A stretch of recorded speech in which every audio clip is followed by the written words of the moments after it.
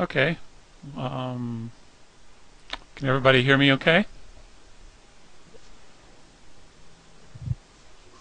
Yeah, sounds fine. Okay. Well, I'm going to kind of continue on with what we were looking at last time, and that was this some new code that I had written called one wire.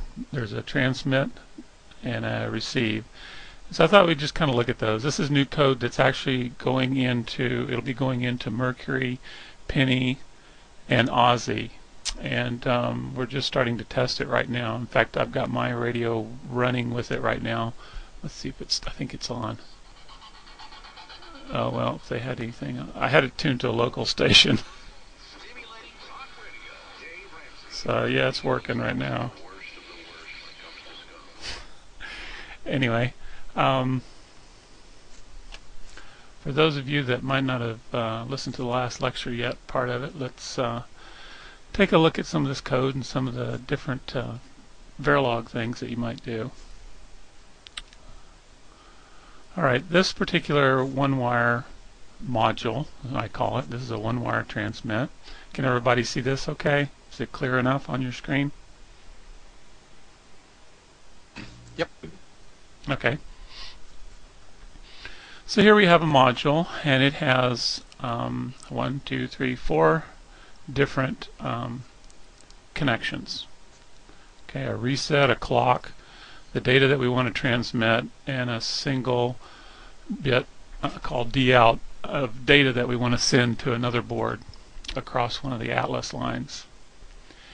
And I call this a parameterized module, and the reason is I have parameters in this particular module, and as you know, parameters can be overridden from outside the module from another module.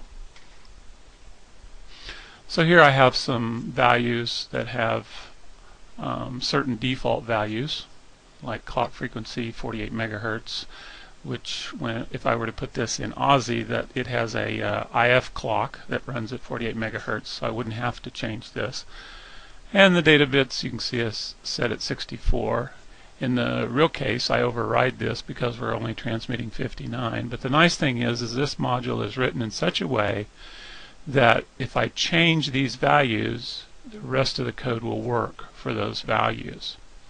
So one of the ways in which I do that is, let's say that I had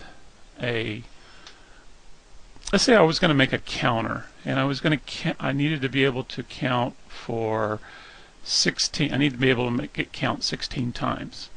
So typically in a counter I'd go from 0 to 15. So how do you determine how many bits, how wide of a register, we're going to make a register, how many bits wide of a register do you make in order to hold a value that only goes between 0 and 15? In other words, 16 minus 1, 0 to 16 minus 1. How do you determine that? Anybody want to answer?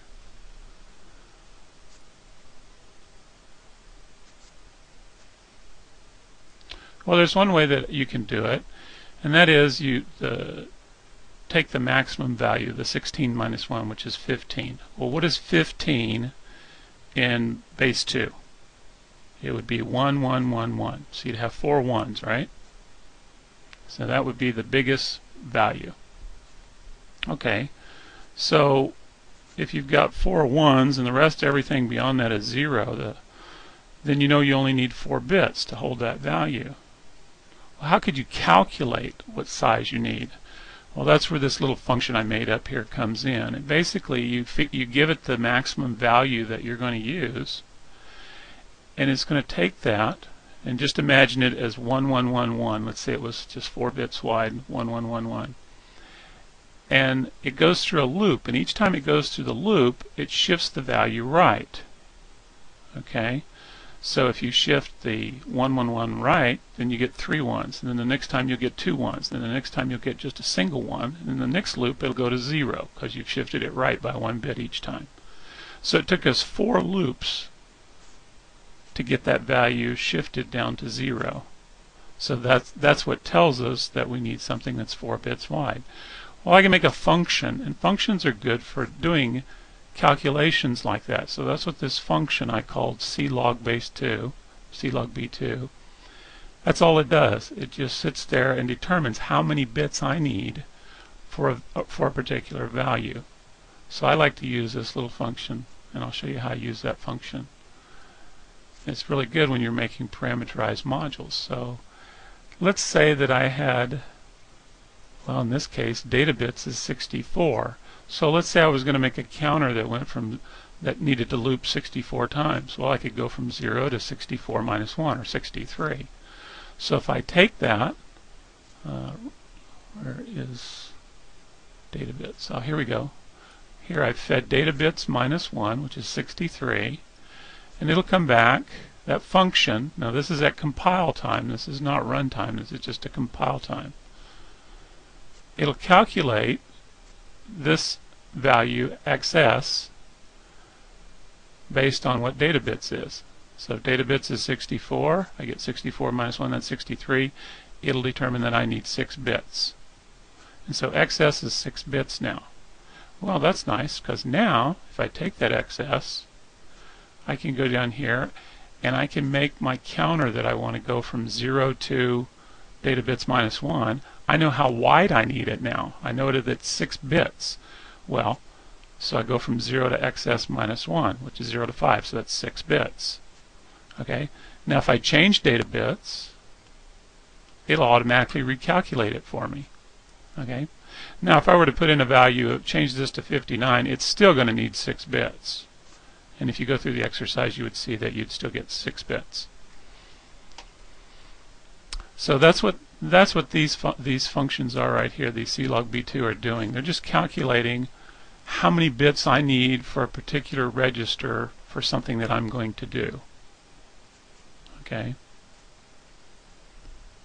Now in this case, I actually need this register to go from 0 to data bits minus 1. Okay, so you can use it directly if you wanted to. But sometimes you might just need to know this type of information, and you can calculate that with a function.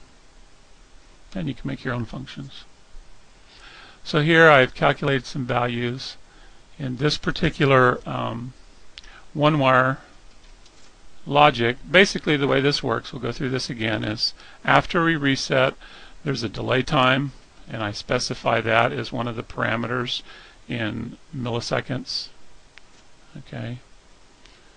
Then I feed it some sync bits, five logic zeros. So that's what these are. This is from here to here is a logic 0, and from here to here that's a logic 0. And here's what the logic 0 and 1 look like.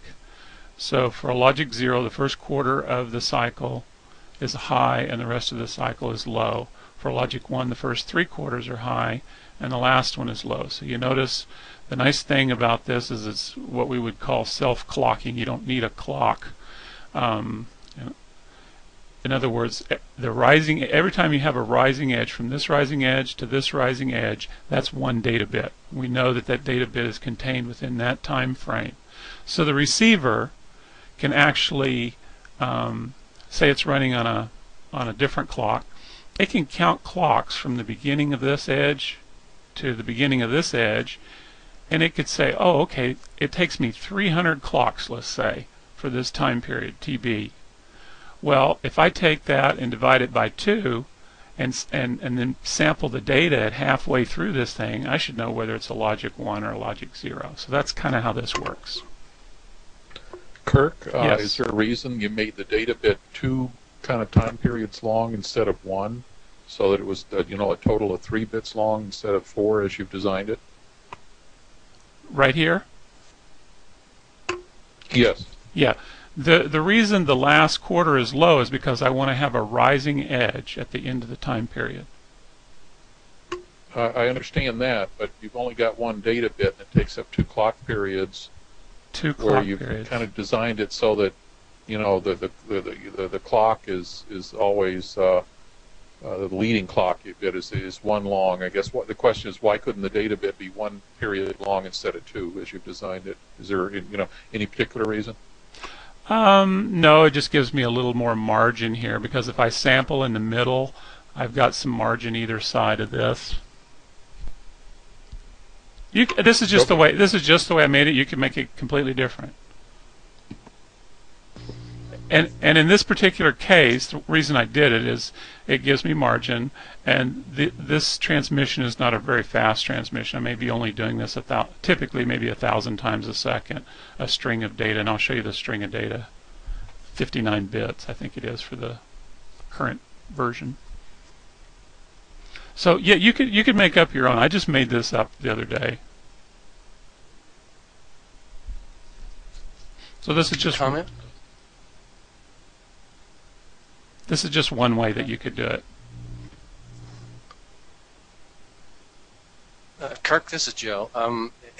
What's really kind of slick about the way you did this is you can apply this to any board that has any kind of a clock frequency on it, as long as that clock frequency is higher than what what the individual time elements are. Here, like you said, one interval might involve 300 clock cycles on the board that you actually send this thing to. So that's what's slick about it. It can be sent to any kind of a board and be self-clocking. Yes. That was the purpose in doing it. And that way we only needed one signal wire. So what we're using it for right now, what we're testing is Mercury has one of these one-wire transmitters in it. And what it does is it'll send out the serial number of the board, and I think there's some like ADC overload. It's going to send that, and it can send that information out on this one wire back to Aussie, and then Aussie can use the one wire receiver, which we'll go over, and receive that data. So Mercury can just sit there and transmit this information constantly, and then Aussie can pick it up. And then on Penny, it can do a similar thing. It can send out its serial number and any other data that it needs to send back to Aussie, and we just need the one wire. And then on Aussie, it can use one of these transmitters, and it can send a whole lot of different information to all the boards, and they can all sit there and listen and pick off the information that they want. So that's where the 59, Aussie's sending out like 59 bits of information. Let's see if I can pull it up. I think this is the latest one I have right now.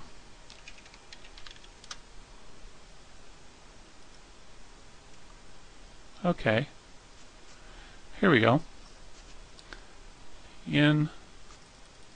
Scroll up here. This is in the Aussie FPGA. And so I've defined this transmit data as all these different things. There's PTT out and an address. There's a frequency gets transmitted. And so this winds up, all of this information winds up to be 59 bits.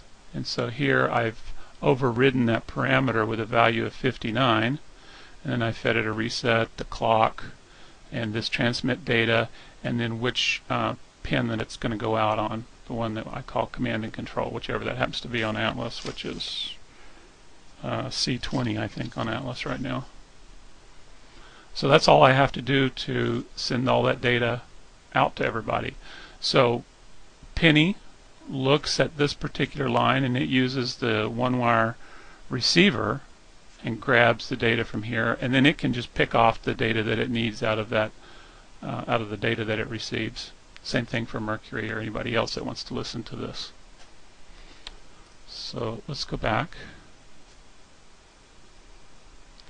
So basically I've made some calculations like Q1. I calculate based on the parameters that I've got right here.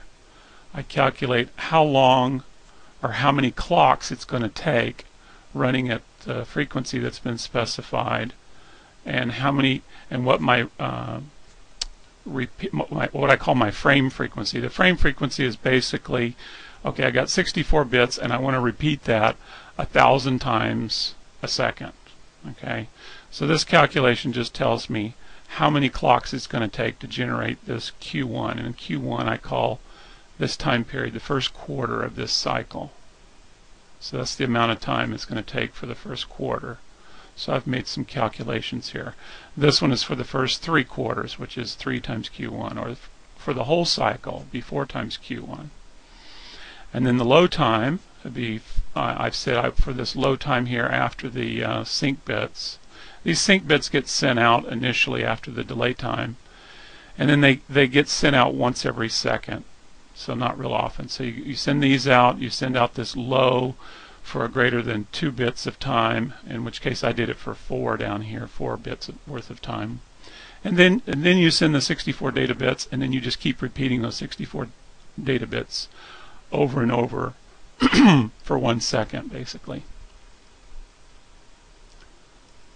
Okay, then these are just variables that I'm using in this code, and this is for a these values are for my state machine. We'll talk more about that sometime. And these are all this is all RTL code. Let's go down. So this whole always block here running on the positive edge of clock, these all get turned into flip-flops, okay? D flip-flops typically within your FPGA or ASIC or whatever you're making. And then this is kind of the guts of my state machine. I'm going to tell you a little bit about state machines, even though we haven't talked about them yet. We'll go ahead and talk about them today a little bit here. This one's a little large. It'd be nice if I had something a little smaller to start off with, but okay, I have a state machine, and basically the state machine consists of flip-flops, and let me go find how many in this case. Here it is. I say I have 5 flip-flops. Now why do I say 5? Well, that's because I have 9 states. So in order to hold 9 states, I need to have 5 flip-flops. So I can hold values from 0 to 8 because I have this many states that I want to use. And the state is merely just a binary combination on those 5 flip-flops, the outputs. So this is actually becomes the output of the flip-flops, this OW state. And so you'll on those outputs you'll see values from 0 to 8. And how does this thing work? Well, in this always block I have an at pause edge of the clock. And let's go down here. Here's the actual state machine. So I said if we're in reset, then I want my state machine to go to idle. Okay, now the natural state for idle would be all zeros on the flip-flops, since naturally reset, when you reset flip-flops, the Q outputs all go low. So I always make my idle state 0. Okay, because that's the natural way that the FPGA is going to power up, is with those flip-flops cleared typically. So my idle state is a value of 0. But I don't like using numbers for my states, so I like to use names. So this is why I use this local parameter. Okay, so if we're in reset, the output of the 5 flip-flops is going to be this value, which is 0. 0, 0, 0, 0, 0 on all the bits. Otherwise, if we're not in reset, I've said that the next value I want for the state, or in other words, the next value I want on the Q output of the D flip-flops, is this variable. So this is the key to the whole state machine, is how this one-wire state next gets calculated. And the way that gets calculated is in this next always block. This is where the guts of the state machine is. So let's look at this always block. This is just a big always block. Goes all the way down to here. And you'll notice one of the key things about it is there are no, now these were non-blocking assignments. Okay, these will get turned into flip-flops. Okay, using non-blocking assignments. You notice in the state machine itself, they're all blocking, but there are absolutely no delays in here whatsoever. And so this whole state machine gets turned into pure combinatorial logic. Okay, and how does it do that? Well, notice that we have a case statement at the beginning. The case statement is going to be used based on our current state, the output of those flip-flops, OW state. So here I said case OW state. So when we start off, we're in idle. Okay. So during idle, that D out pin, we're just starting up from reset. So we're right here. We want this D out to stay low, and we're going to want it to stay low for this amount of delay time. So let's go back down here to our state machine. So the first thing I do is it's going to stay here as long as we're in reset, remember? Okay, if we're in reset, it's going to stay in idle no matter what. But as soon as we're out of reset, then this thing starts to move to the next state. So I said that the next state is going to be OW delay, this one. Okay. So now, when the flip-flops clock on the next rising edge of clock, it'll clock into the cues, it'll clock in that next state, which will be OW delay, which, remember, I have values for, which is 1 up here. Okay? Then, what's going to happen? Okay, so on the next positive edge of clock, the state will actually go to OW delay. So now when we're in that state, it's going to calculate an OW state next based on the current state. So now we're in OW delay.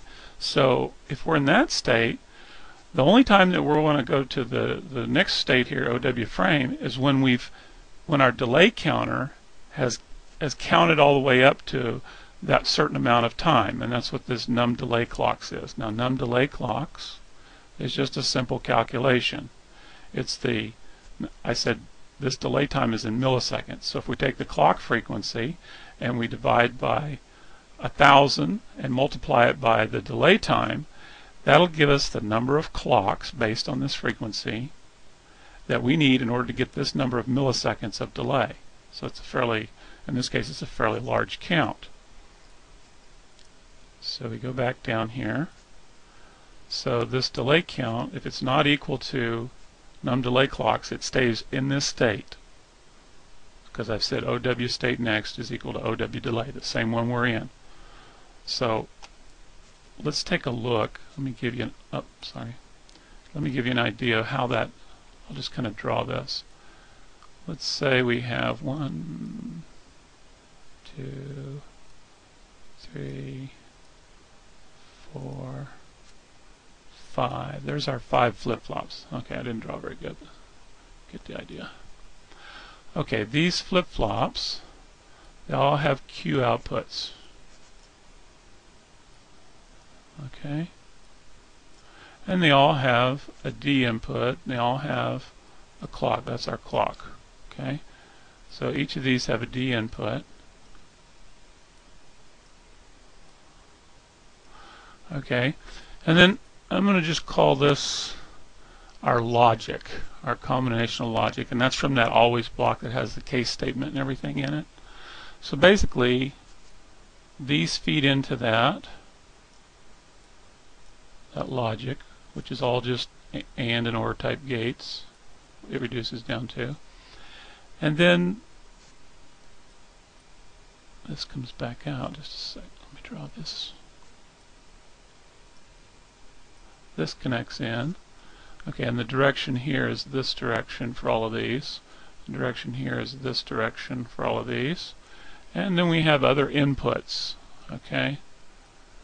And they may be 1 or more bits. They could be multiple bits, like the data count or any other signal coming in. Okay, so this is the let's see if I can do this. I'm not very good at this. This is our state machine logic. Oh. Okay. So that's our state machine logic. So this is what it's actually turning into. So this set of lines right here, this 5, I can't draw, but anyway, that's a 5. This is the OW state next. Let's go back to our this OW state next. That's what we're calculating to feed back into those flip-flops.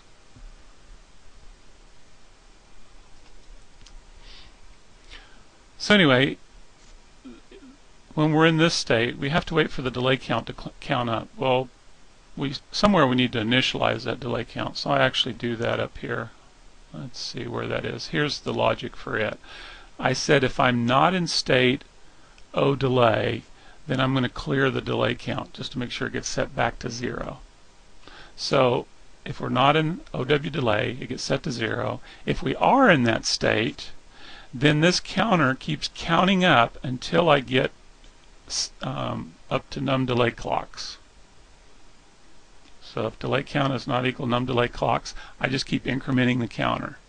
Okay, so this counter, that's the logic for this counter, and you see that it's based on my state machine as to when it clears and as to how it counts and when it counts. And so this too is flip-flops, and it's however many flip-flops delay count right there. That many bits, DS bits total.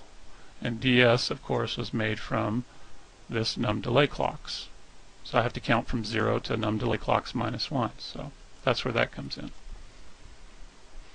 And there's similar variables in here for doing all of this logic. B count, XD, data count, these are other variables I use.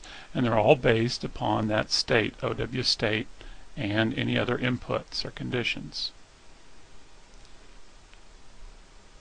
So once the delay time is over, the next thing it'll do is it'll just go to this frame state. And in this state, I basically don't do anything, but I do use it in some of my logic up here to determine certain things, like when to clear certain counters. So basically it's in this state for just one clock, and then it goes on. Okay, so it goes to this OW sync high, and so basically this state, it's going to stay in this state for the first quarter of a cycle, and it's going to put out a high on the D output. So let's go back up here. See, for this first sync bit, I want to put out a high for the first quarter of the cycle, and then for the next 3 quarters I'll put out a low, and then I'll want to repeat this 4 more times. So let's go back down to the state machine. And here, the way I know when the time is up is I have another counter. I call it B count. And if it's not equal to Q1, if you remember that was calculation of the number of clocks I need to count to get through the first quarter of the bit time. So once it counts up, then it can go to the next state, which is the sync low. Otherwise it just stays in this state and puts out a high. And then this state is similar. As soon as B count gets up to the full length of a bit, that says Q1, 2, 3, 4, then it can go on and can do other things. I think we're getting close to our time. We can come back to this and finish after the lecture, and then we can also talk about the one-wire receiver and how it functions. So basically this is how the state machine works. Any questions?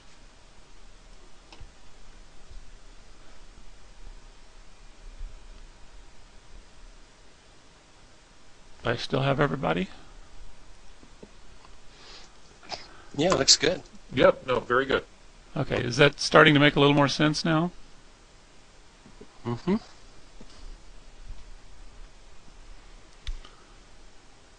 All right.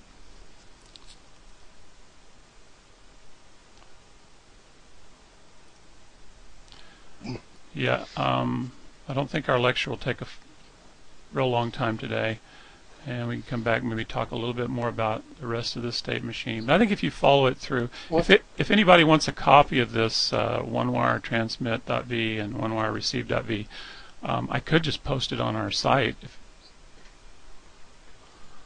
Please do. I'd like to see that. Okay, I'll post them on with the rest of the labs and stuff. One quick question, Kirk. Okay. On your transmit, the Aussie board is just transmitting this sort of in the blind. I mean, there's no handshaking going on here whatsoever, right? Right. Okay. Yeah. And the whole key for somebody else to be able to receive it is that we always have this rising edge every time period. Now the way that the receiver is going to know that's where the sync bits come in. Basically this delay time is to allow for any other boards out there to get reset, do whatever they need to initialize themselves, so that when these sync bits come along, they can start the receiver can actually calculate the time between this rising edge and this rising edge and to this rising edge and this one and this one. So it can go 1, 2, 3, 4 and say, okay, I have 4 values 4 counts for each of these, and I'll just take an average of them, and that'll be my TB. Okay. So the receiver may have a totally different clock frequency, and in this case they do, because Ozzy is using a 48 megahertz clock to generate all this stuff. Okay. And Mercury and Penelope have the 122 megahertz clock that they're using. But it doesn't matter, because all they have to do is just calculate the number of clocks from here to here to know the time period. They don't need to know anything about the frequency that this was generated at the other end. Okay. So the sync bits are for the receiver's benefit, just to get ready to know when. Okay, so let's say the receiver counts 300 clocks. It takes it 300 clocks from this edge to this edge. Then the receiver knows that after this low time, when the data starts coming, right after the next low to high transition, whether it be a logic 0 or a logic 1, it knows it's going to take 300 clocks for that data. And so it can go out there halfway and sample in the middle. That was the whole idea behind it. Yep. So there's a lot of other ways this could have been implemented. This is just something I picked and chose to do.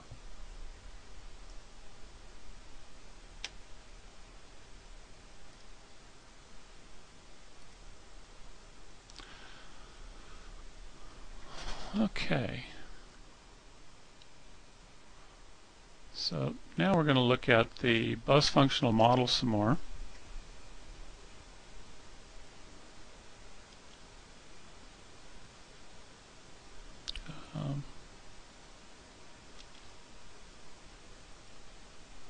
Now,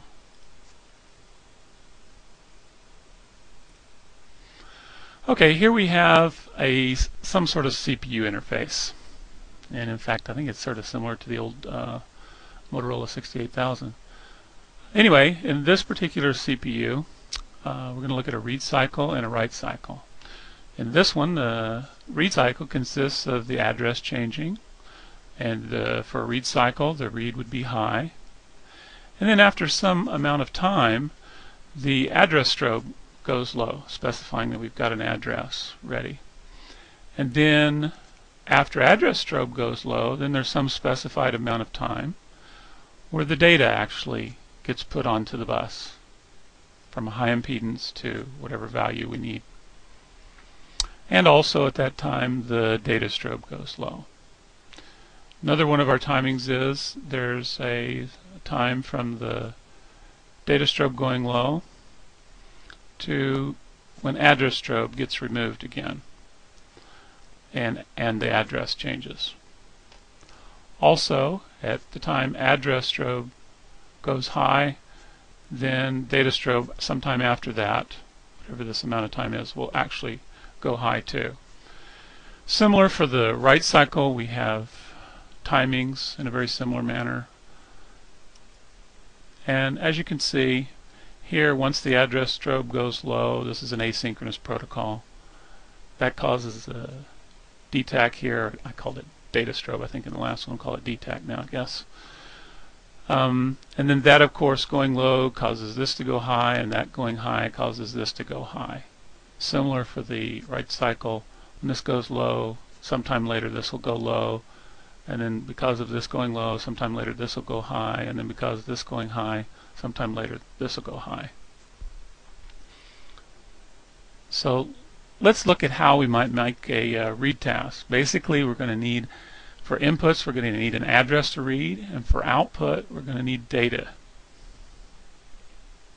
And this will be an asynchronous implementation, and we want to make some sort of timing checks in this.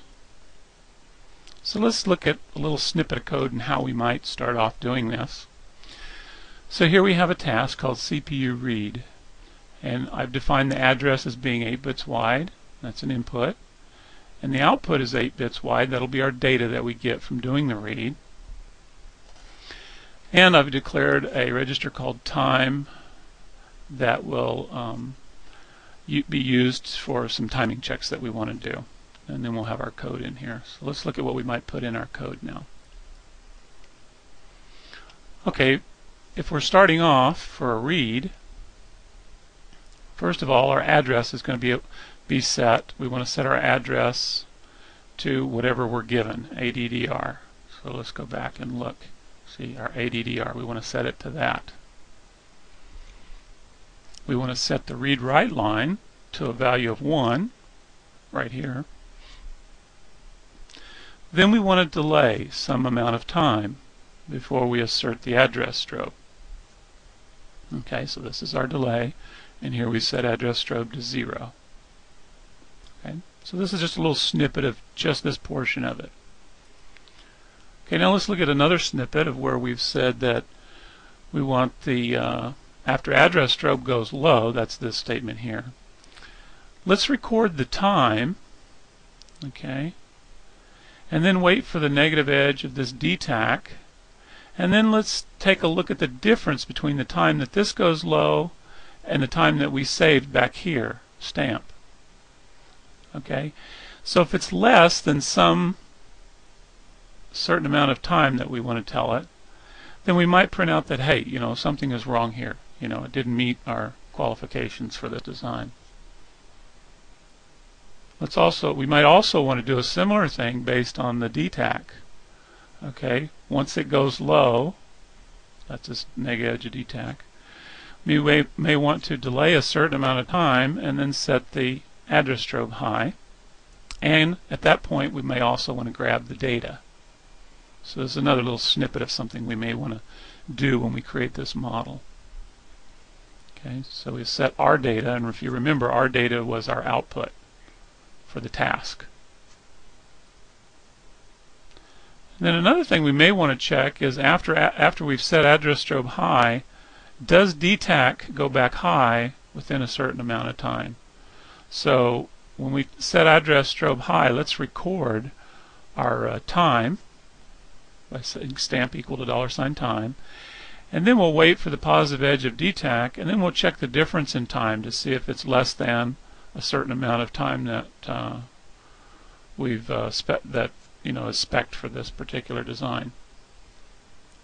And if it's not, we may do some error, print some error, do something that specifies, hey, you know, the dtac didn't go high like it was supposed to. So now let's kind of look at some of the things that we would need to do in a write task. Okay, for inputs, we're going to need an address to write, and we're going to need the data to write. And again, this is an asynchronous implementation with timing checks that we want to have. So here's kind of the guts of our CPU write. We would have two inputs, 8 bits wide for address and data in this case, and then again a time variable so that we can record some timing for some timing checks.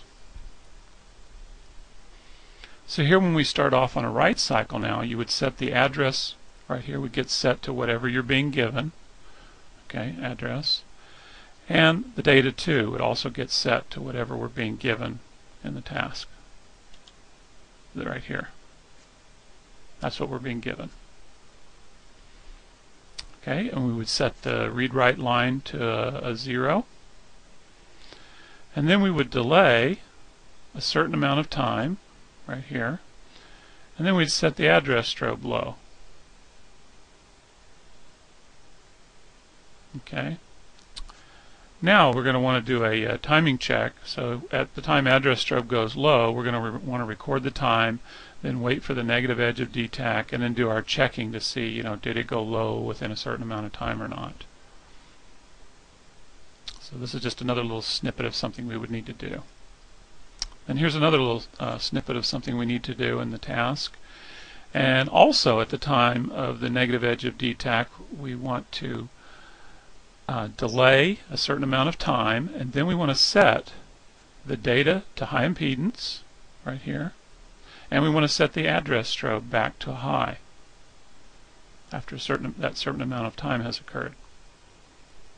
Then another thing that we need to do is when the address strobe does go high, then we need to record that time and do another timing check to make sure that dtac goes back high within a certain amount of times, just like we did on the read. So those are the types of things that we need to do for this. And let's assume that that's implemented. And then how can we use it? We can now perform software-like tests, sort of like read, modify, write. So here we go. So here I've created an initial statement and a block, begin block called test, and I've created an 8-bit data register. And here now I can call those tasks. CPU read, I can feed it the 8-bit address and the 8-bit data. There may be other things you do before this, but and then we can actually look at the data once that task is finished and see, oh, let's say we wanted to know whether or not it was 0, and then we might print out something based on what data got returned. Or maybe we want to modify the data slightly. In this case, we're going to modify data bit 0, and then we're going to write it back out to this address. So here you have a more software-like test that you can write by using tasks. So tasks are really good for doing simulation test benches.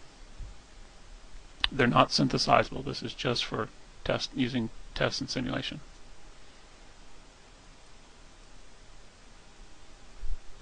Now let's go back and let's assume that anything in this design could be broken. Maybe the DTAC doesn't, go. Not only does it not go change to go back high in a certain amount of time, but maybe it just plain old doesn't occur. It never goes low. So how do we check for that? Anybody have an idea?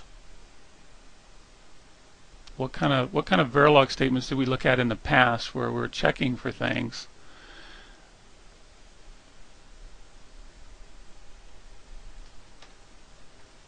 Well, that's where the fork and join come in real handy. Okay, remember, for a fork join statement block, here we have one called DTAC OR. This block, this begin end block, and this begin end block execute in parallel, right? So, in order to get out of the fork join, what has to happen? Both blocks have to end, or the block has to get disabled. So we're going to use the disables here. And what we've done is we've said, for this block, it waits for the negative edge of DTAC. And if that happens, then it does a disable of this block, and so we get out of it. Well, if DTAC comes along, then that's great. We would get out of this block. If DTAC doesn't come along, then this block here is executing too in parallel. And after this certain amount of time, then it kicks it out. Okay? So then we can check to see if the DTAC is low or not and determine what happened. Okay, we can check to see if the timeout has expired. So the fork join is useful in doing these timing type checks. So if the neg edge comes along, DTAC's going low, then it'll knock us out. If it doesn't come along, then this timeout will kick us out. So we're kicked out of this block one way or the other, either after the neg edge or after a certain amount of time. And we can use that to determine what kind of errors we might want to report. Another thing is, before you even go into the fork join, you might want to check and see, well, if DTAC's already low, there's no need to wait for the neg edge. It may already be low. And you may want to do something based on that. So you need to test for all kinds of conditions in order to simulate functionality, and actually to test the functionality of the device. So in Lab 8.1, I want you to learn how to write CPU bus functional models and learn how to perform read and write cycles using CPU bus functional models. So I think, in your lab you're going to have something like this. So let's kind of go through it real quick. Okay, here's a CPU interface that uses a 16 megahertz i386XX bus. And as you can see here, the clock consists of a phase 1 and phase 2 type setup. Excuse me. And from phase 2 going high, you can see that the address will change. This could be either a min, typical, or max. Anyway, there's a delay, and in this case it'd be like 4 nanoseconds, and the address changes.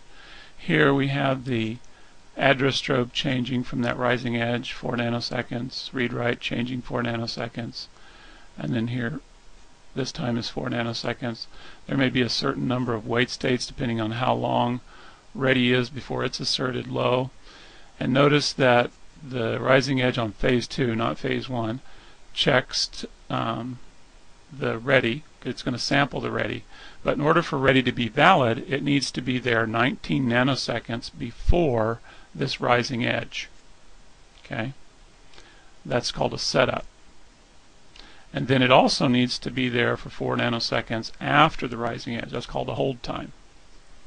Similar for data. You've got 9 nanoseconds of setup and 6 nanoseconds of hold. Okay, so that's a read cycle. Then you have similar type things for the write cycle. Similar timing, setup, holds, different delays. So if you're making, you're going to be making a block, a functional model here, and a bus functional model, sorry. And these are the type of signals that you're going to have. You're going to have a clock, and that'll be an input, and it'll be 1 bit wide. Okay, you're going to have an address. It's going to be 8 bits wide. You're going to have the address strobe and the read-write and the ready. Those will all be 1 bit wide. And the data ready or data accepted, that's the one that introduces the wait cycles. Okay, depending on when it gets asserted. And then you're going to have a bidirectional data bus of 8 bits. And this will be your register map that you'll have in your lab. Is basically just 2 addresses. Address 0 will be what we call a status register. You're going to make a status register, and address 1 you're going to make a mask register. Okay, so it's going to be sort of an interesting lab for you, hopefully. Let's talk about observability now. Sometimes it's necessary to look at internal signals in your design, not just the very top level signals. And currently we've observed signals through the pins of the top level module, but we need a mechanism for improved observability so that we can actually maybe look at signals down in the design. Okay, so let's say we have a test bench, and in that test bench we've instantiated a module, but that module is a hierarchical type module, and in our test bench at the top we want to be able to access something way down the hierarchy down here. We want to look at it. So we want to observe, say, a particular signal or test a certain signal. So how do we get to it? Well, one way is through the module pins. You could put that signal in the module pin list and bring it back up through each module. Okay, but that's going to be a high maintenance thing because you're going to have to insert them in, physically edit your files, put them in, and then when you're done, since it's not something you need, it's just something you're testing, you're going to have to rip it back out. And so it's a lot of high maintenance. So the language actually provides a hierarchical type access, and that's what we're going to look at. One thing to remember is that it can't check the correctness of the hierarchical name at compile time. So you may compile just fine, but then when you go to simulate, say like you're using ModelSim, you'll actually get an error at that time because it'll say, hey, I can't find this. What are you talking about? Okay, so don't expect the compiler to actually be able to check it. So a hierarchical name is similar to full path name in a computer file system. Hierarchies are separated with a period. Things such as instances, blocks, and task names are like directories. Registers and wires are like files. And the name of the top level modules are like roots. And names can be relative to current module instance. Okay, and there's no equivalent to a ... like you have in Unix or something. So let's look at how this works. Here I have a top level module. It's called top, and you see that I've instantiated 2 instances of the same FIFO, but I've given them different instance names, one called in, one called out. And then here's the module FIFO, and in it has a wire we'll call W, and then it has another instantiation of a module called RAM with an instance name of buff. And here's the module RAM, and in it, it's got an initial block, let's say. There's going to be a lot of other stuff, but these are just some of the things in it. It's going to have a begin-end block that we've named B, and then a register inside of that called R. So here's our structure. We have top, and then we have our in and out FIFOs right here. And then within each of those, we have a wire W, and then we've instantiated the module called RAM, which we've called buff. And then inside of it, the begin-end block B and register R. So that's our structure. So how do we access something like the wire called W within the in FIFO? Well, here's an instance of another module we've thrown in we'll call it side. If I wanted to access that, I could say top.in.w. Okay, and in the module top, let's say that I wanted to access this register down here in the out FIFO. So I could say out.buff.b.r. That's how you would get down to it. And that way there's no need to bring that particular signal up through the pin list of each of the modules. So that would access it directly. So you might have some other register that you assign equal to this, or you might do some test of this to see if it's some value. Anyway, but this is what you would use for the name. Okay. And here's another example. Here we're in the module FIFO, and I said buff.b.r. Well, that could be either this R or this R, depending on which FIFO it was that we instantiated up here. Okay. So in Lab 8.2, I want you to learn how to use hierarchical names and learn how to bypass interfaces for additional visibility.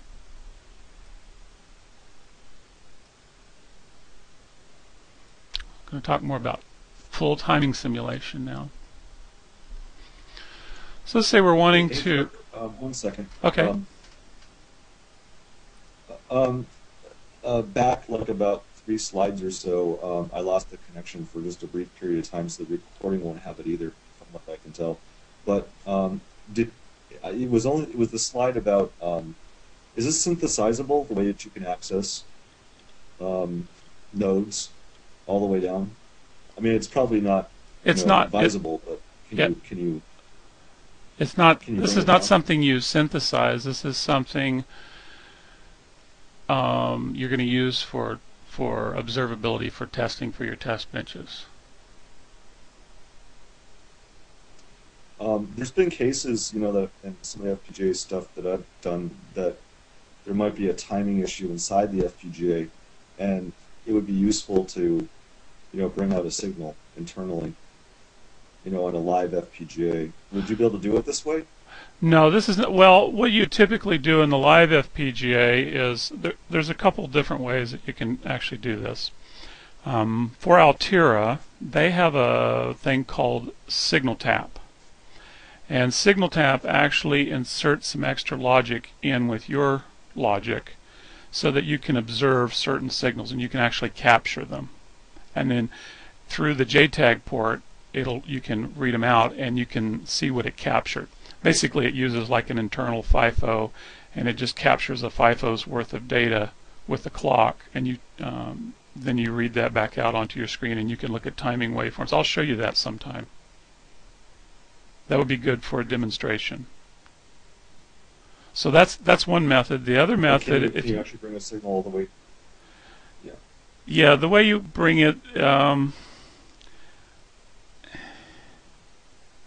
I don't think you can. I'm not sure that you can use this. I don't think it'll synthesize. I'd have to check.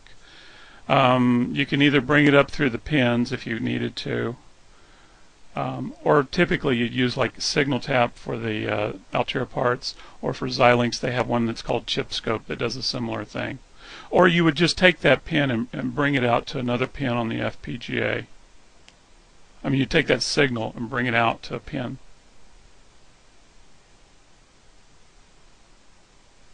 Yeah, if you do that, then it looks like you got to go through, pull it all the way up through the modules. Yeah. That's why. if you could access it directly, then you can put it right to the pin. Yeah, the preferable way to do it, like with most of these things now on the FPGA, is to either use like the signal tap functionality or the chip scope for Xilinx. That allows you to look at a bunch of signals actually, not just one. You can pick a whole bunch of signals and look at them that way, and you get like it looks like a logic analyzer because it'll print out on your screen, waveforms. Typically, you're not going to want to just have one signal when you're debugging something like that. You're going to want a bunch of signals.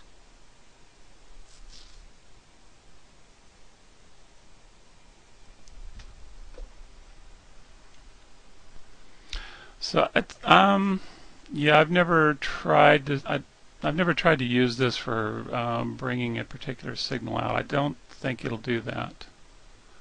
But this is very good for simulation.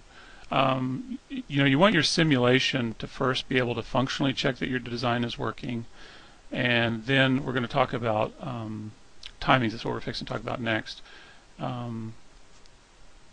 But there are cases where you actually want to see, you've gone through all your timing analysis the tool has that you're using.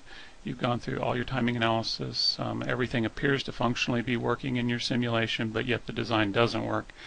And that's what you're talking about. And that's where the chip scope and signal tap comes in really handy. I need to show that sometime so you can see how that works.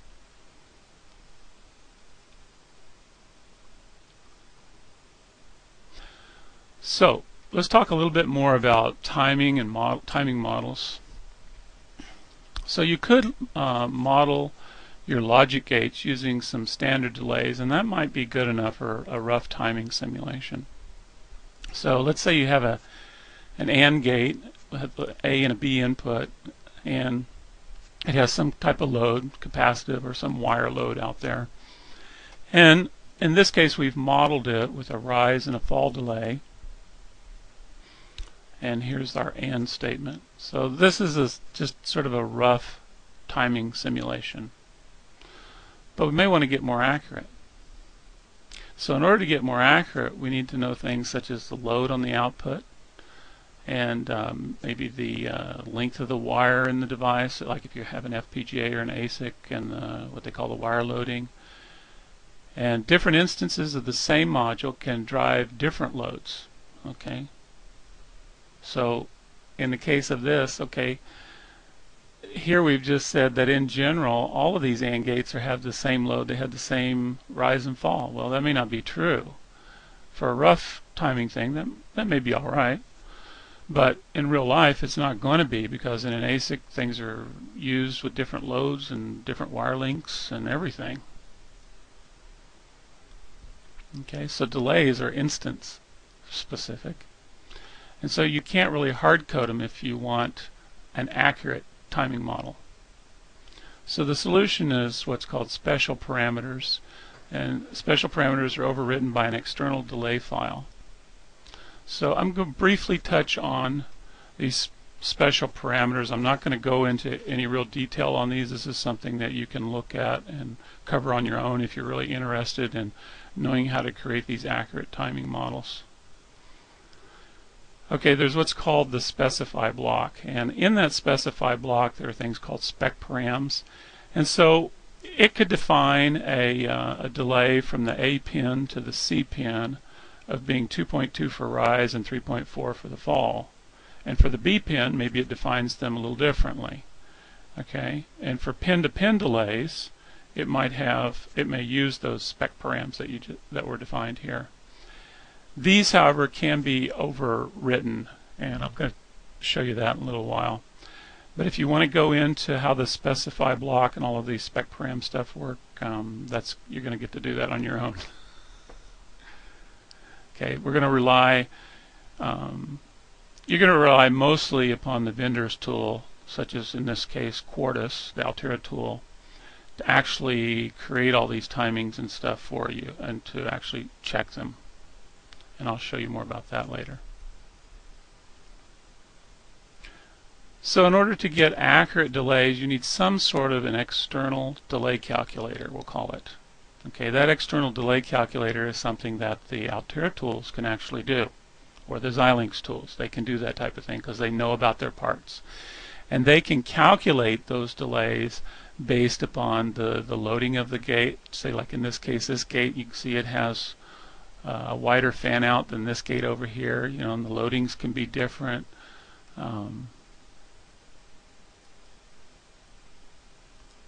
Also, what we call the wire loads, they can become a dominant load factor. You know, like you're going on the FPGA, this may be a short path with a certain load. This may be a longer path to another gate with a certain load. So the delays here can be very different. Okay, this is just a, I'm just showing you kind of a simple RC wire load delay model. The ASIC or your FPGA tools can produce what's called an SDF file. And it can do that at various steps in the implementation process. And the degree of accuracy... I'm sorry, I can't do it. Hello? I gotta do this. Okay. The degree of accuracy increases with the level of details. So if you don't run it through the tools, other than you just running simulation tests, the default is there's no SDF created. And so let's say in your module you had something where you said R equals R1. Well, there wouldn't be any physical delay to that. I mean, this all happens at the same time. So you would just see R become the same value as R1 all the time with no delay between them. However, after floor planning, you know, this R might be physically, you know, one side of the chip than R1. So in real life, there's actually going to be some delay time difference there. You know, if it's got to travel across the chip, even though those chips are really small, there's still some time associated with that. So you'll get increasing accuracy as you go through each of these steps, like floor planning, after post-synthesis, after you do a placement, and then after you do a route. Okay, it'll increase as we go down the steps. So these accurate delay values are stored in this SDF file, which is a standard delay file. Instance-specific delay values are back annotated in the simulator. So after you've compiled and you've done all your place and route and those type of things, the delay calculator can create this SDF file, which you can use in your Verilog simulation to get a much more accurate timing model of how the signals are going to look. Okay. Typically, well, no, I'll talk about that later. Here's sort of the process that you may go through for creating an ASIC, let's say. So for Verilog, I mean, we're going to create a real part now. You're going to use RTL code. So you create an RTL model. You may start off with a behavioral model just to get yourself up and going in simulation to see that, yeah, this does what I want it to do. And then you may turn around and replace that behavioral model with a real RTL model that's going to synthesize real logic. So anyway, we'll say we start off with an RTL model. You can do a functional simulation, and the functional simulation is, we don't worry so much about the timing and the delays as we do that the thing is just functioning properly. It looks like everything is working correctly. And when that's happening, then you're at a point where you could actually synthesize it, and you could get a gate level model. It'll turn it into real, you know, flip-flops and AND and OR gates and all that kind of stuff. And at that point, you could then take that model and you could do another functional simulation, make sure things are okay. You could run it on down through the place and route and layout and get a standard delay file, and then use that in conjunction with your model to actually do both functional and timing simulation to make sure it's still working even after you know even after it's calculated all the delays. We want to make sure that it's still functioning. And the FPGA may be the same process, or it could be a little different. Some of them may actually create, from the RTL model, they may create what they call a primitive net list, such as Xilinx, and it saves it in this .xnf format file. And then you could create a gate level model and do the same type of things. So this is basically the same as the last one. So the SDF file actually annotates pin-to-pin delays, interconnect delays, and timing constraints such as setup and hold and pulse width, it can check all of that kind of stuff for you. So that's where you have to rely on the vendor tools to do a lot of this for you. You're not going to be making, if you're designing an FPGA, you're not going to be designing all the timing models, because they're going to do that for you. Okay, but if you are a Xilinx vendor and you're needing to create models for the delays, then you might have to be writing Verilog. If you're working for Xilinx or somebody where you're creating models for this kind of stuff, that's where this would come in.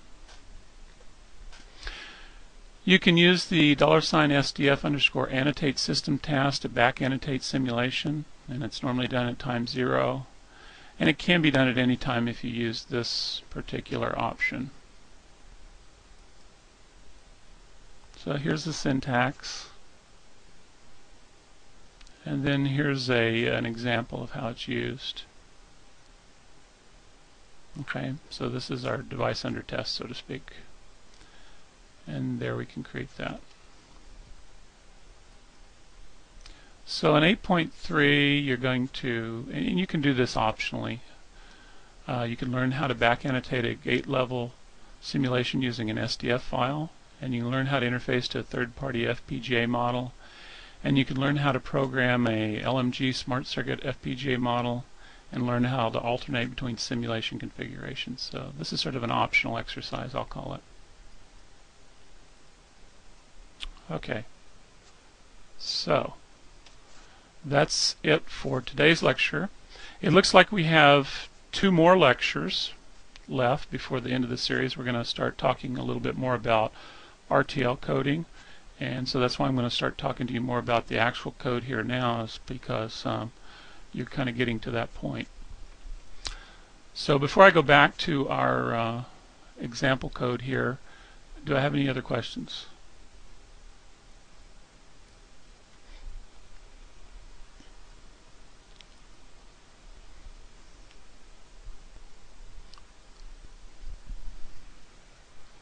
If not, I'm going to get a drink of water.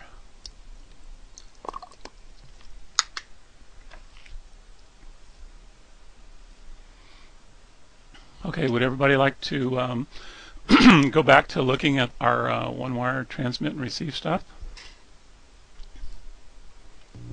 Sure. Okay. Yes, are we going to maybe move on to the receiver? Yes, okay. Let's go ahead and do that. Let's go ahead and move on to the receiver now.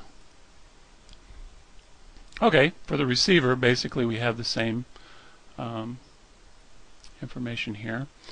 But for the receiver, I have a reset signal coming in, a clock signal, the received data, which is an output, okay, and it's data bits wide, and a receive ready that says, okay, we've got new data, and the 1-bit signal, which we're bringing in from the transmitter, called DN. I should have changed that here. Yeah, this is code in progress.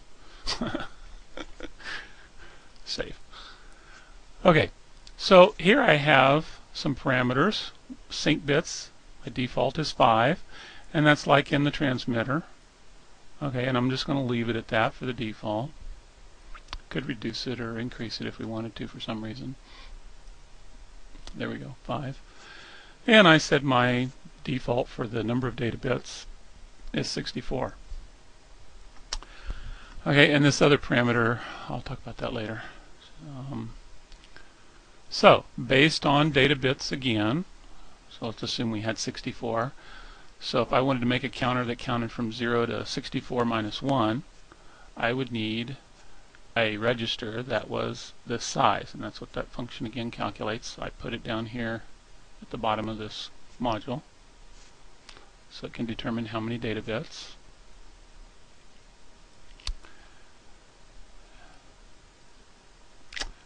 And then I have some local registers that I'm going to use in the code here. I've just created some various ones. And then my state machine, for this particular module, I need 2 bits. Okay, so this is my state, and this is my next state. And then I've created a register that's 16 bits wide and 4 deep. So I've created 4 of these, 16-bit wide. Okay, so what am I going to use that for? I'm going to use that to record my sync bit timings. Okay, so I'm going to record, I want to know, oh, excuse me here, there, save. I want to record the time from here to here. That'll go in that in the first register, then the time from here to here will go in the next one, and so on. So I'm going to record those 4 times, see how many clocks it takes. Okay. Now, in general, here I have an always block that's clocking on the positive edge of the clock. Now, there are some flip-flops that'll clock on the negative edge. So you can do that if you wanted to, but it's typical to use the positive edge of the clock, because what's inside of this always block, this module is written in RTL code, which is a subset of Verilog, so everything in here gets turned into real physical hardware. So everything in this always block is written in such a manner that these signals, all these different ones, are flip-flops. They become flip-flops, D flip-flops. Okay, so you can see there's several. Question. Okay. Just looking at that code, can you make that statement? I mean, how when I see that, I wouldn't know whether that could be turned into flip-flops or anything else. Okay, we're going to talk more about it, but the way that I've structured and written the code is what determines that it gets turned into D flip-flops or flip-flops. Okay. And principally, it's because you're using non-blocking assignments here. Is that the idea? Yes, they're non-blocking. You use non-blocking assignments. So you use always at some clock edge. That's the first thing, and then I use non-blocking assignments. Okay. Gotcha. Now there is one thing you'll notice in here, and I want to point this out. You'll see that I have this delay thing here. This doesn't get synthesized. I use this merely for simulation purposes, okay, to give me some rough timing model, okay? That's the only purpose that this value is here. And I've defined this TPD up here at the beginning to be 1.3 nanoseconds. Okay, so it's just a rough timing model. And the reason I do that for my simulation purposes is so that I can see that, okay, there's a real physical delay from D to Q. And so when I see a clock edge and I see D to Q change, if I didn't have any delay and it were exactly on top of the clock edge, I might be curious, well, did this really happen just before or just after, or, you know, what actually happened there? It's a lot easier to see if I have a slight delay after the clock edge that, okay, yeah, it's because it's a clock to Q output delay. So that's for this TPD. I'm only using, I just call that my typical prop delay. I just stick that in there merely for simulation purposes. For RTL code, it ignores this completely.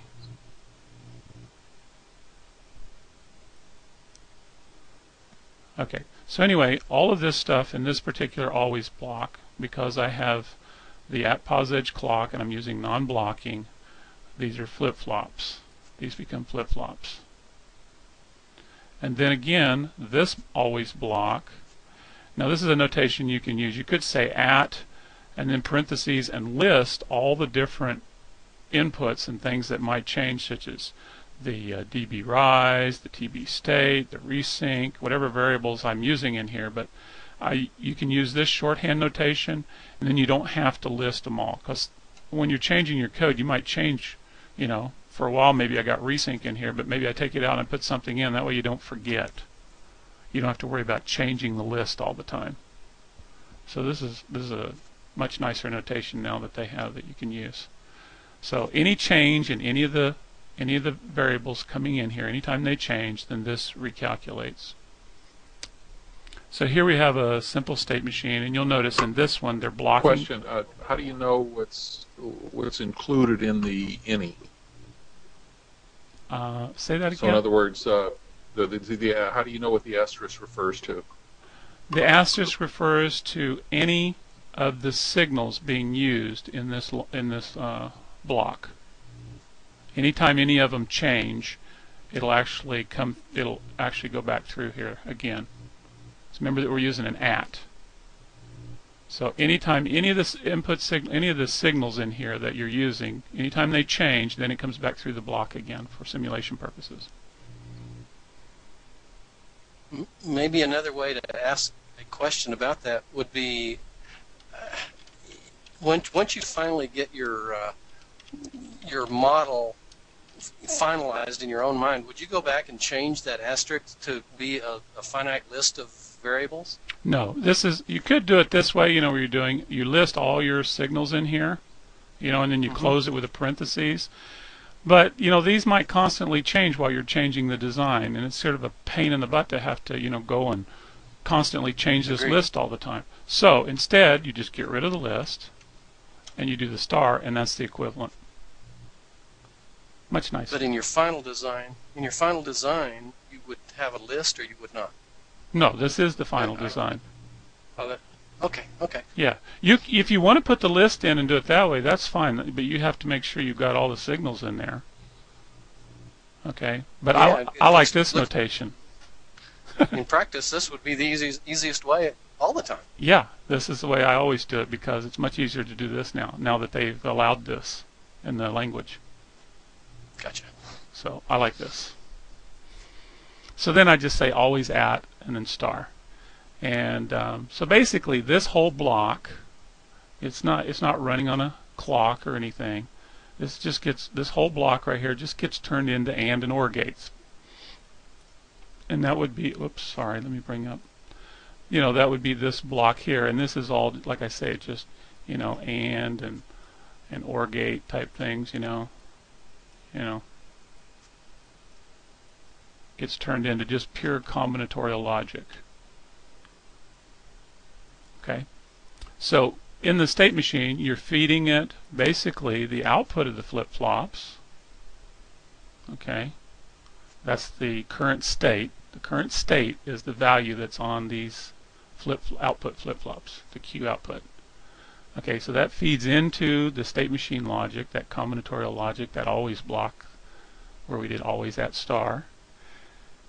And then that gets turned into just pure combinatorial logic, which is based upon any of the inputs coming in, and then it creates the next state bits, which go to the D inputs.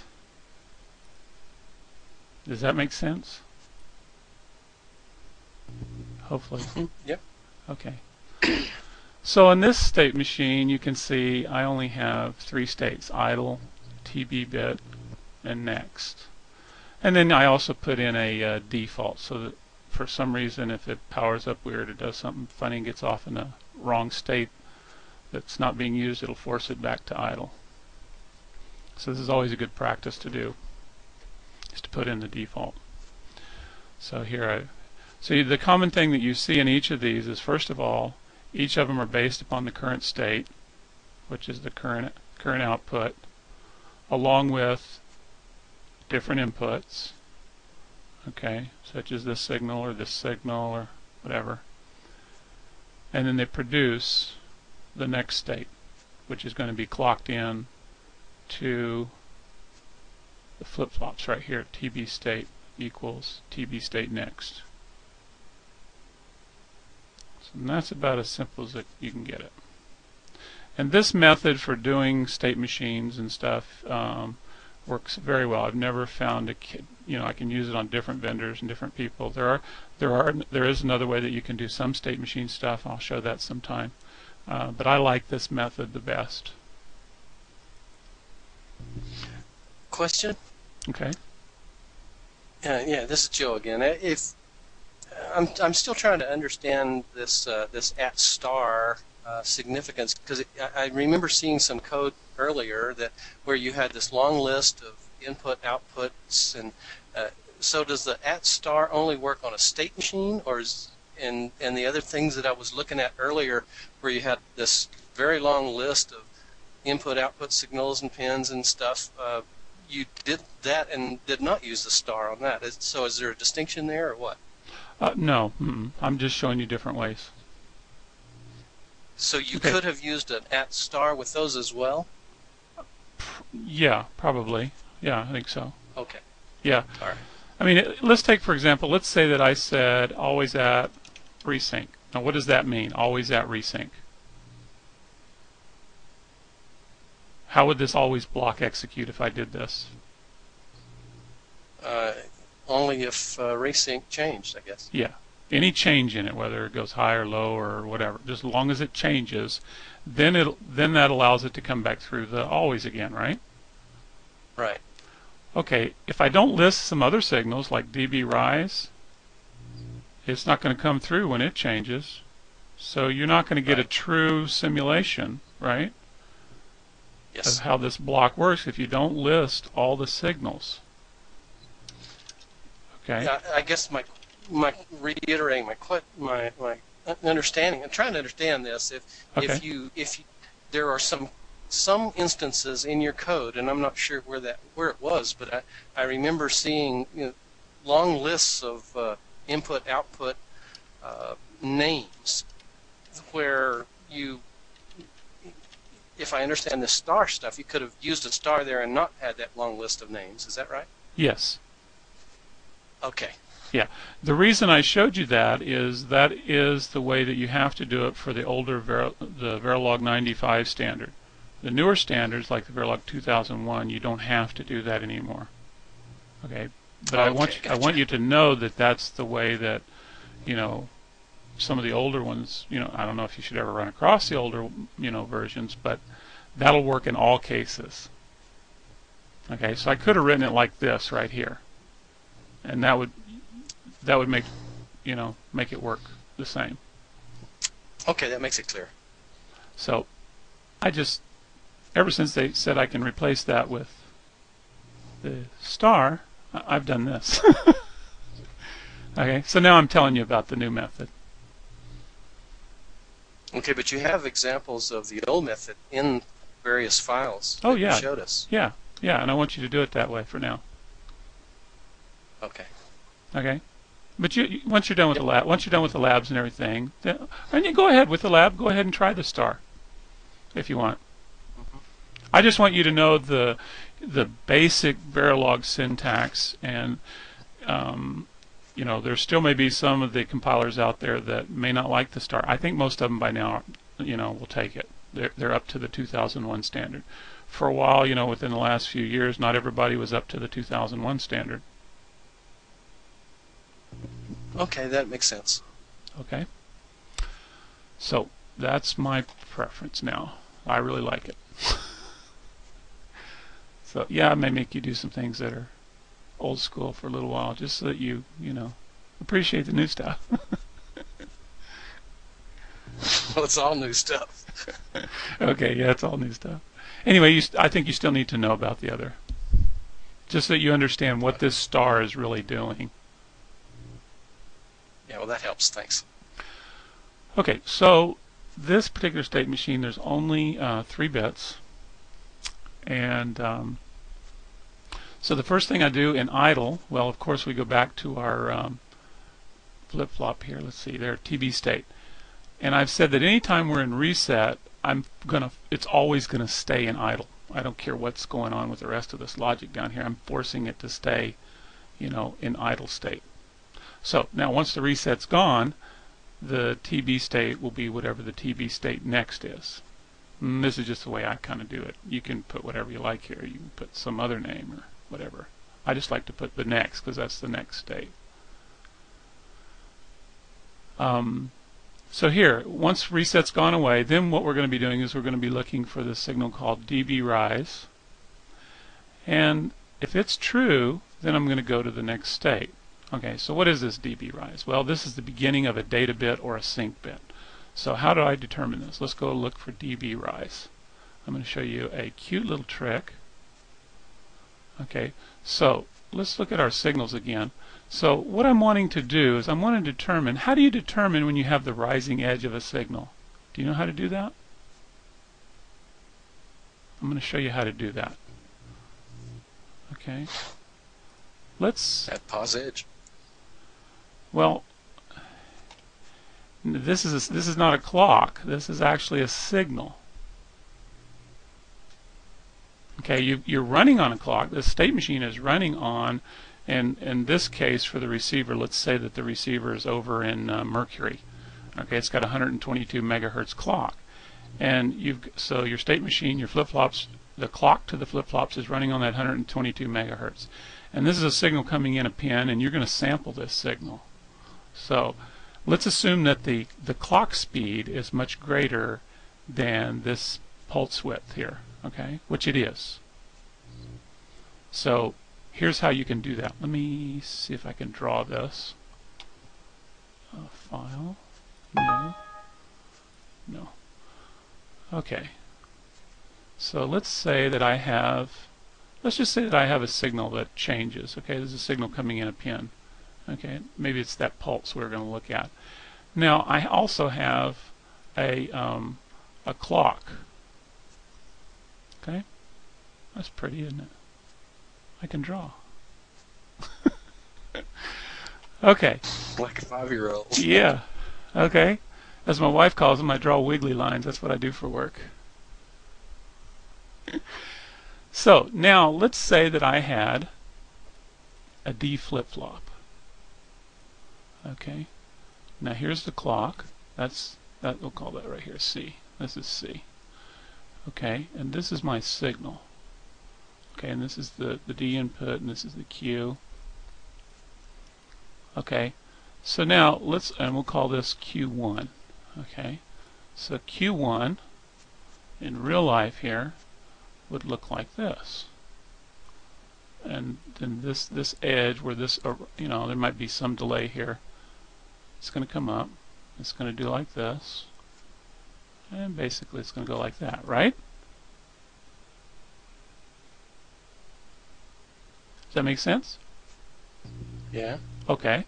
So now what happens if I do this?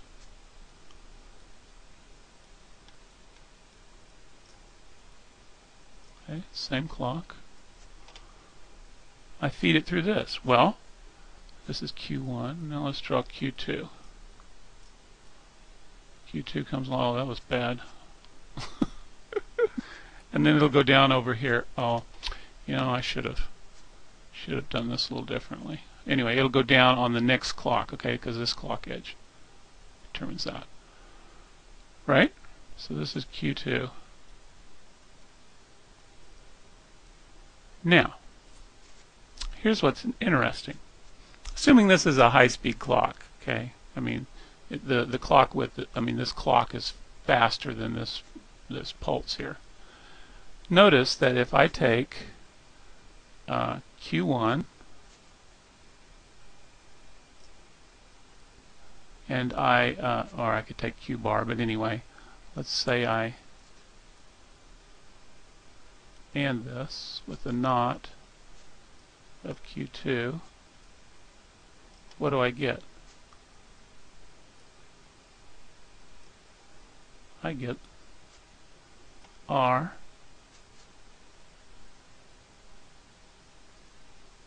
right?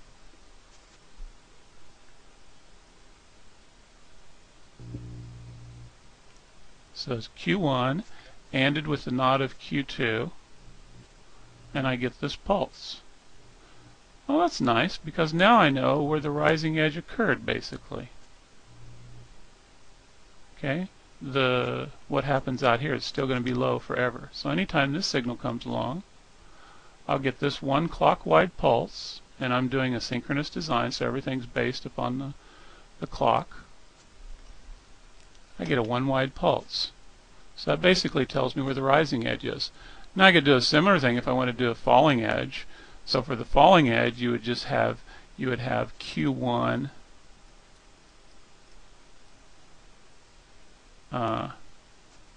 let's say Q1 knot. I'll put that on the AND gate here. ANDed with Q2.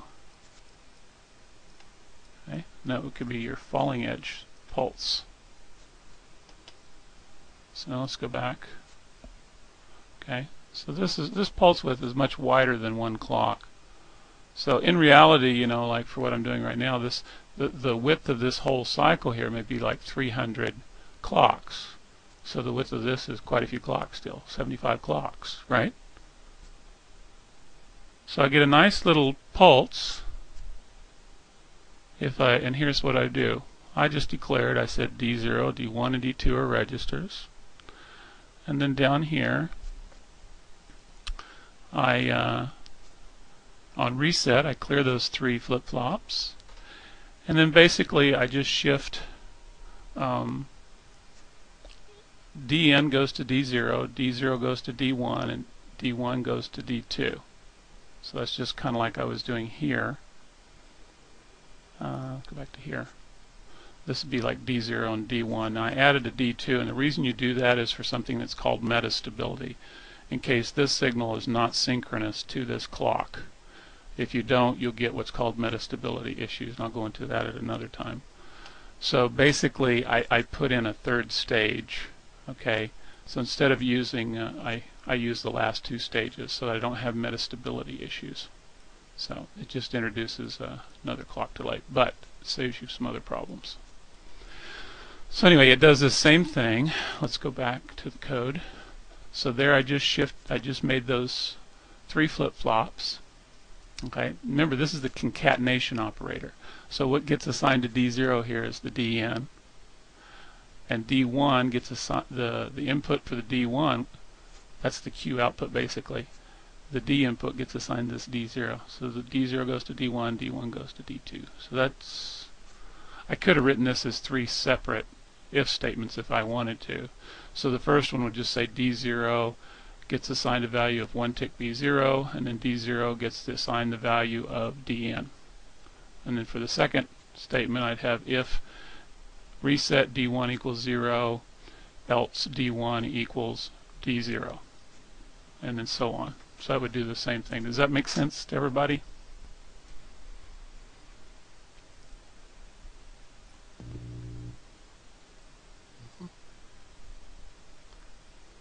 May have to try some of this in simulation to see it.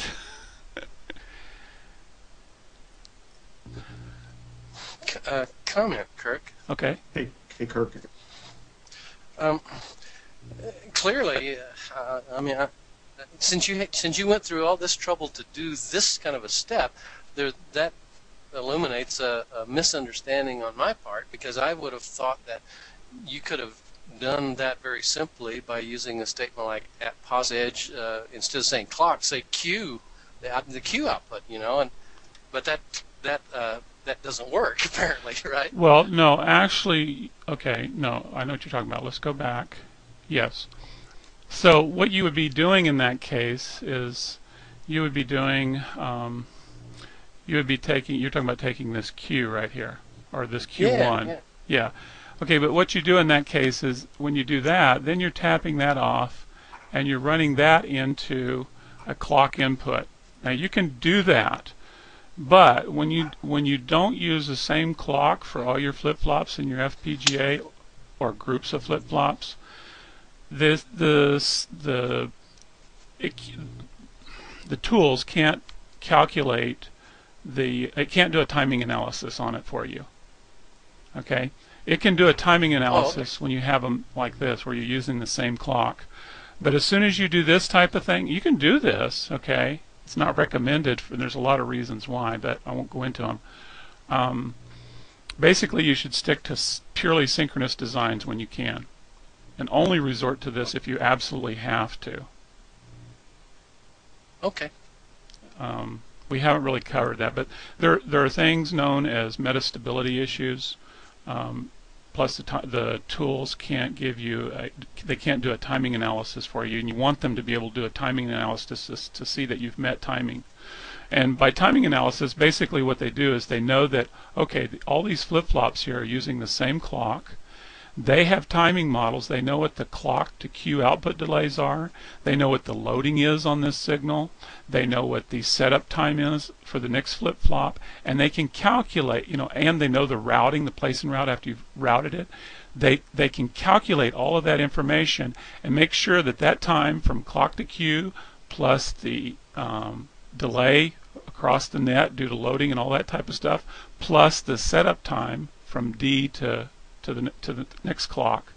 They can calculate and make sure that all of those times added together are less than the clock period. Okay? And if they are, then your design meets timing analysis, which is a very good thing. Okay. Well, that's a subtlety that isn't obvious. At least wasn't to me. So I'm glad you mentioned that. Okay. Yeah, I'll talk some more about this, but I think I'm running out of time here now. But unless you can do this, like you mentioned, you can do that, but I don't recommend it.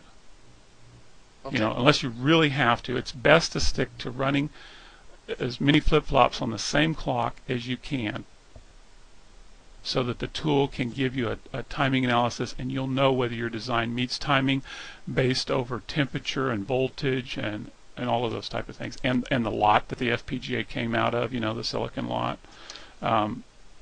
It can calculate all of that stuff for you. Okay. And you get into some real messy timings if you do stuff like this. Okay. So you want to be able. That's one of the things you want to be able to do is meet your timing analysis. So anyway, this dB rise, real quick, is basically I take the D1 and AND it with the NOT of D2.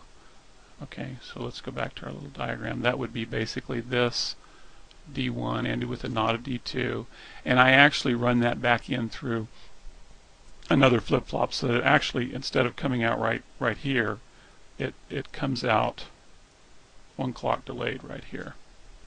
But this R is then right out of a flip-flop and not out of the AND logic, and that helps for meeting some timing thing. You can do it either way, but I do it this way a lot.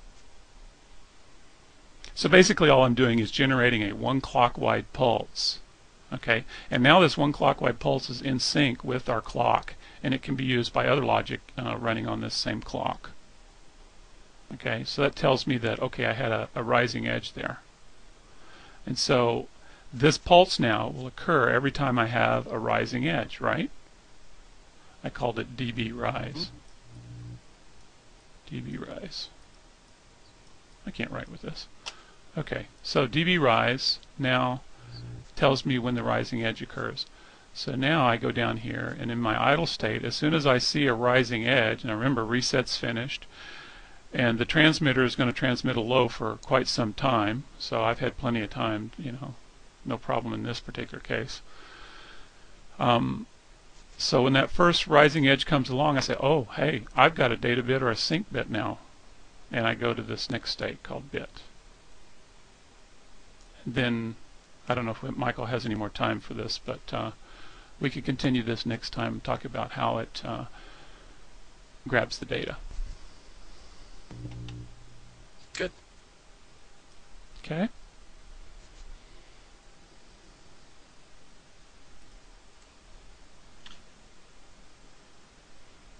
Okay.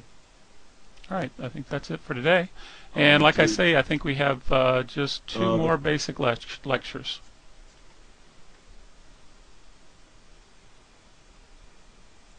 Okay, great. The next meeting, do you want to meet a little early again as well? That's up to everybody else.